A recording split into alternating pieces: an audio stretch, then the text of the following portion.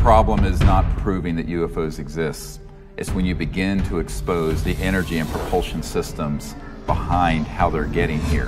What scientists need to do is they need to look at the hardcore evidence, decide that, oh my gosh, ETs are real, and then get over that. Then you can start extrapolating. These sciences have been around for decades. They have been ruthlessly kept secret because of the power of a centralized petrodollar oil, gas, coal system. And right now these misanthropic sociopaths are running the planet into the ground.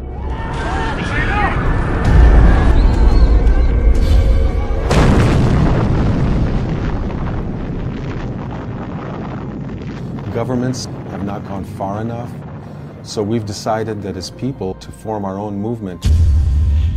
All right, game on, roll one.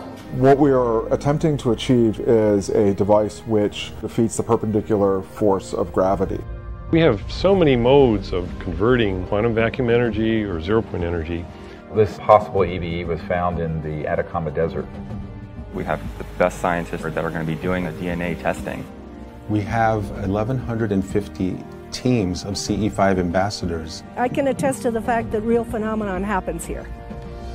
And this is probably the most important thing going on this planet today, and yet nobody talks about it.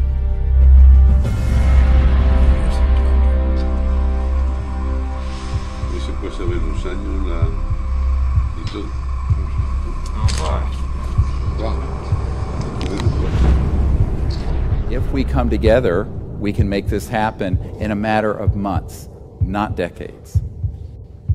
For this is the destiny of humanity.